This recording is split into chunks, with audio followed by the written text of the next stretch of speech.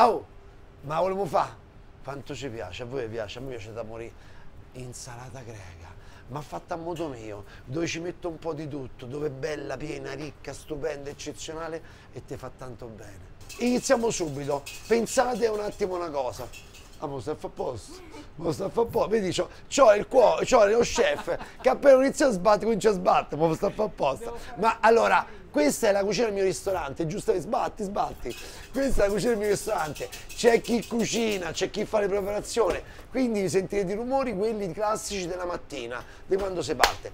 Iniziamo, banda alle ciance. Ingredienti: pomodori di varie tipologie, poi ve lo dico piano piano quali sono. Cetrioli, cipolle rosse, fresche, peperoni rossi, peperoni gialli, poi 2 capperi ci metti. Oh, a Grecia, il Mediterraneo, là ci stanno tutte le stesse cose, c'avevamo olive, capperi, ci sta sta roba. Poi capperi, fiori di cappero, basilico, olive, ma non l'oliva greca, quella nostra buona. No, aspettate, pure le calamata sono fighissime, non le trovate oggi, quindi vi beccate queste. Poi fagiolini, aggiunta mia, feta greca, aggiunta loro, dai cuginetti nostri, insalata, aceto di vino bianco, sale e origano, di quello buono.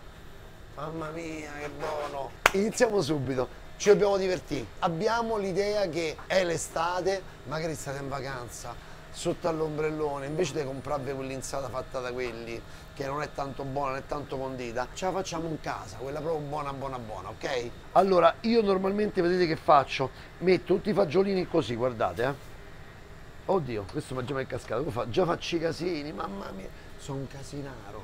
Allora, metto 3, 4 e rompo soltanto questa parte. Questa qui non la tocco, ok? A me il fagione proprio è il momento dell'estate, mentre tu, io lo so, ti rimangi tutto l'anno, è vero? Li vai a comprare tutto l'anno, li vai a pagare pure 10-12 euro al chilo. Ah, bravo, bravo. Chissà da dove vengono, fatti dentro la serra, capito? E invece quando è il periodo, poi il broccolo, te li mangi la roba stagionale. Adesso è tempo dei fagiolini, zucchine, melanzane, peperoni, fiori di zucca, rucola. Questo è di mangiare. Sale grosso, dobbiamo scottare i fagiolini. Allora, io sono dell'idea che questi fagiolini li voglio. Sta roba cruda no, croccanti sì, ci sto, però devono essere buoni da mangiare. Allora vi faccio vedere, acqua in piena ebollizione, metto dentro e li facciamo cuocere senza coperchio, perché se fate come mia madre, non speriamo come guarda mia madre, col coperchio per farla bollire subito, ah, e diventa tutto verde, quel verde proprio tipo ramarro, capito? I lucertoni, quelli scuri. Invece noi vogliamo verdi, brillanti, se no questi ragazzini non si mangiano questi fagiolini. Ora parliamo di un argomento serissimo. La cipolla piace a tutti. Tu mi stai ma che stai a dire? Ma sì, ti dico di sì. Perché il problema della cipolla, lo sapete che è il dopo, quello che pensate che accada dopo. Invece voi, tranquilli, mangiate la cipolla come la faccio io e non ci avrete problemi. Guarda che faccio, la taglio a metà, guarda così, la taglio in questa maniera, ok? Bella, lunga, lunga, lunga. Ok, ti piace così? Poi, dato che noi siamo proprio esagerati sulle cose, facciamo in questa maniera, la tagliamo anche a rondelle, così, un po' spessa. Vedi? Guardate che bella. E ti faccio vedere che bella che è, guarda. Guarda che bella. E la andiamo a scottare, oh, te lo dico all'orecchio, acqua e aceto. Lo sai perché? Rimane il colore bello rosso e poi ti ammorbidisce il gusto e il sapore e quindi te la mangi e non puoi e poi non fare drago a nessuno. Ah, non fare drago con nessuno. Sentiamo se sono cotti. Io quando vado a fare un test, vado a assaggiare col più grande. Li metto in acqua e ghiaccio, così si raffreddano subito. Poi ci dedichiamo alla cipolla. Shhh. Prima quelli anelli, guardate, così, bella. Così poi decidiamo pure quale mettere, capito, sopra l'insalatina nostra. Allora, vi dovete divertire, lo dico sempre, ogni volta. Se state in cucina, come dicono a casa mia, con le budella a mano, che vuol dire contro voglia, farete sempre la roba cattivissima. E succede pure a noi professionisti, che quando cuciniamo, che abbiamo un rodimento, così la facciamo un po' così che ci dà, non ti esce alla grande, anche se sei un professionista. Quindi il cuoco bravo è quello che cucina con passione e questo lavoro lo puoi fare soltanto se sei appassionato, se no non ti riesci. Senti, lo chef, di un po', cuochi? Cuochi felici fanno piatti felici. Perché il nostro obiettivo qual è? Che vengono qui, gli sorridono l'occhio, alla fine della cena ci pagano perché devono pagarti e ti dicono pure grazie. Lì hai fatto bingo. Non troppo moscia, ci piace bella scrocchiarella, la mettiamo qua in compagnia dei fagiolini, guardate.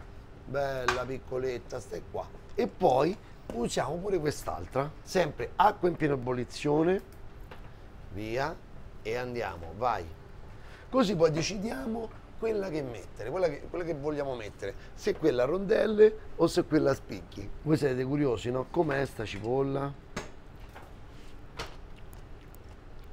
Croccante, molto ammorbidita nel gusto, non è forte, non è aggressiva, a parte la cipolla rossa europea è perfetta per le insalate. Queste sono invece quelle a spicchi, però sono troppo grosse, non mi piacciono, grossolane, un po' grossolane, non ci fa. Vogliamo fare una cosa un po' più sciccostosa. Però un'altra cosa ancora, la faremo classica con la cipolla anche appena tagliata, fresca, ok? Quindi sottile. E questa è la maniera quando te mangi te e lei, o te o lui e lei, o lui, lei, fate come pare a voi. L'importante è che vi amate, poi il resto fate come pare a voi. E a un certo punto quindi potete mangiarla anche cruda, e a me piace pure tanto cruda, ok? Quindi abbiamo tutte le alternative, fate come vi pare. Guardate, così, guardate che bella, così, perfetta. Peperoni, i peperoni ci vanno, sono buonissimi da mettere nell'insalata greca. Vi consiglio rossi e verdi. Leviamo i semi, battiamo un pochettino, leviamo i filamenti bianchi, così, guardate che belli, guarda, così, perfetto. Tagliamo, come lo vogliamo fare?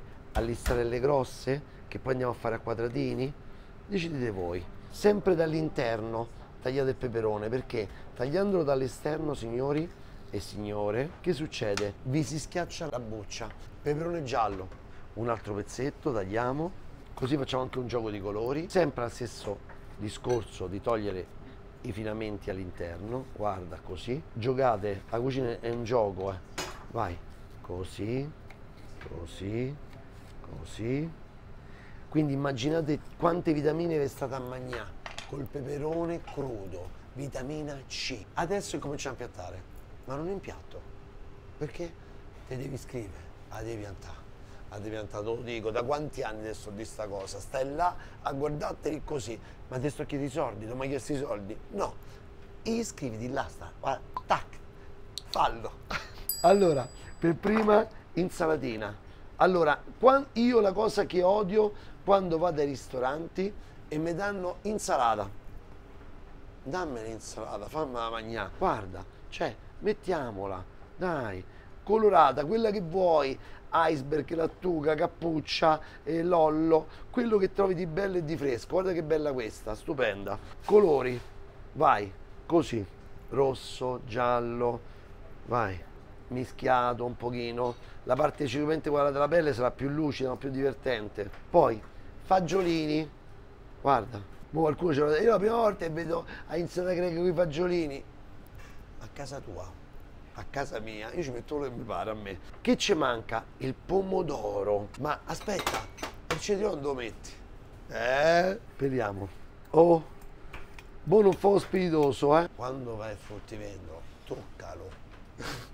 Attastalo, deve essere bello scrocchiarello, Cetriolo moscio, non si può mangiare. Lo facciamo così, guarda, a metà, in questa maniera, Ti piace? E poi guarda che facciamo, leviamo anche i semetti, ma quanto ci tenga a te, quanto ti voglio bene. Poi non troppo piccoli, i devi sentire scrocchiare. E questo è il cetriolo. Pomodoro, qua, quelli che trovate buono. Il camone mi piace moltissimo, tagliato in questa maniera, guarda che bello. Poi un San Marzano, io lo farei, così lo facciamo? Guarda che belli, così. Forse guarda, madonna mia quando ci ripenso, a casa mia dice chi ci ripensa è cornuto, speriamo di no. Pomodoro, così. Ma quanto è bella questa insalata greca, Guarda, guarda che colori, guarda. Poi, olive, capperi, guardate, piatto estivissimo, origano secco. Adesso tocca a lei, alla feta, ok? Na, na, na, na, na, na, na, na. Pam, para, para, para. Basilico, la cipolla te possino, come ci mettiamo crudo cotta? Ma sti cavoli, dai. Tiè. La, la, la. Vedo da mangiarmi questa insalata greca. E mo che cosa manca? Un po' di sale ovunque, guarda. Poco e c'è la feta e adesso l'olio. E questa per me, ragazzi, è una grande insalata greca. E mo che ci se bevevo? Bicchiere ghiacciato, la buona tradizione, anzi quando venite qua al ristorante i bicchieri sono ghiacciati per la birra e per le bollicine. Oggi c'ho la Federico II, è un'IPA, è abbastanza, come piace a noi, alcolica. Oh, mo se la assaggiamo qua. Una bella grattata di pepe, qua ci vuole, Poi prendo, acchiappo un po' tutto, Mm. Mm. Mm. Mm. Mm. Mm. Mm. Mm. Ci sono colori, sapori diversi e queste sono tutte vitamine, raga, tutte roba che fa bene. Mm. Mm. Mm. Mm. Amo, ti amo. Quando sto già un po' a bere. A proposito di vitamine, qua ci stanno un sacco di sali minerali.